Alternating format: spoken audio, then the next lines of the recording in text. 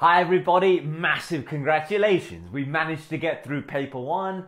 All is good, a big one is out the way. Fantastic. But now the focus is very much on paper two. And yes, we've got plenty of time in order to prepare well for paper two, but the key is not to be complacent with that time, not to sit back and take it too easy thinking, yeah, I can leave it till a bit later. The key is to use this time well and really maximize preparation for paper two, given how paper one has gone. I'm sure there are lots of you out there that have thought paper one's gone really well, but there will be some of you that would have liked paper one to have gone better. There's still plenty of time to improve, make those gains ready for paper two. So in that regard, guys, make sure you're taking in everything from this video, follow the guidance, and you'll be sure then to smash your paper two when it comes. Let's go. Again, with this paper, the absolute key is to be a master of the content.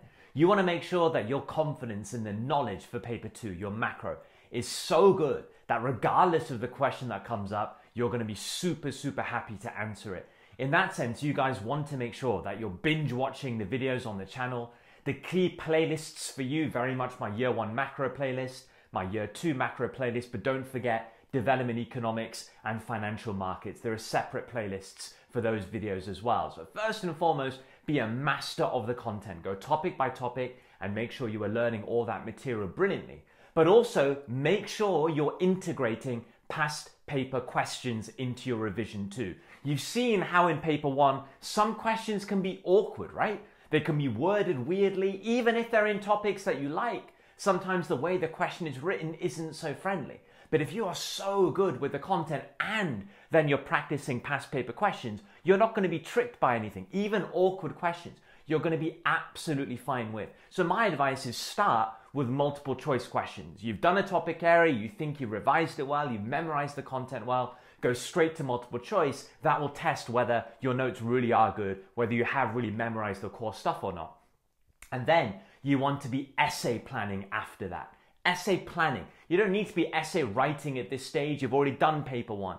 You know what it takes to write a good essay. Essay planning is far more efficient. You'll get a lot more done and you'll still be going through the same techniques in your head as if you're writing the actual essay.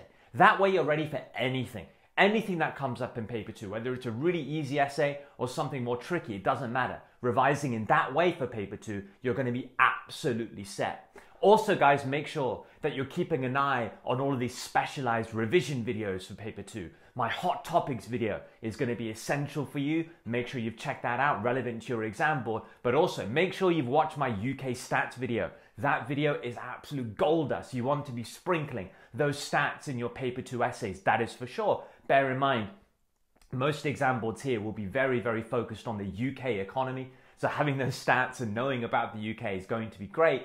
But also bear in mind, holistic examples outside of those stats are also very important. So examples of countries, case study examples that you can use for any topic area is also key. In that sense, my examples for exams pack will be great for you. But just make sure that you're revising application examples alongside your theory, and then your essays are going to read unbelievably well. All right, let's keep going. What else do you need to focus on? Well, you want to be learning a lot from paper one. You know, that was your first economics exam. A lot would have happened in that period of time. So think in your head, what went really well from paper one, but what didn't go so well in paper one too? But think why. Why did things go so well? Because then you can try and repeat them for paper two.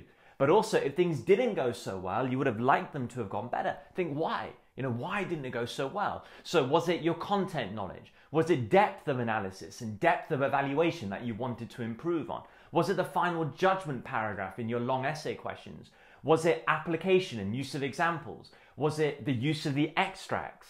Was it time management? Was it your diagrams? Or was it even like panic or something? You know, did you not feel emotionally right at the start? Whatever it was, think about it. Think why you felt that way or why that wasn't quite as good as you would have liked it to be in paper one, and then really strategize for paper two. What are you going to do to fix that issue for paper two?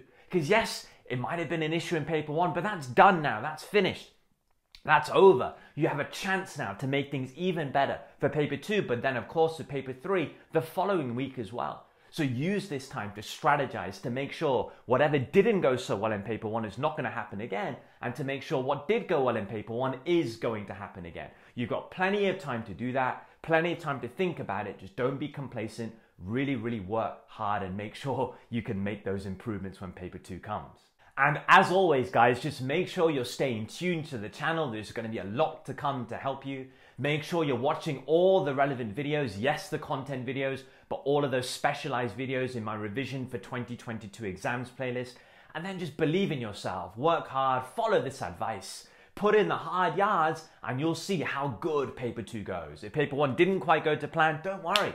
Paper two is your chance to really up it and make those gains. And if paper one did go really well, don't think it's going to happen automatically for paper two. Still work hard, follow this advice, and you'll be absolutely set. I'm with you all the way, guys. We're going to smash this paper two together. All the best, and stay tuned for more videos to come. Thank you so much for watching.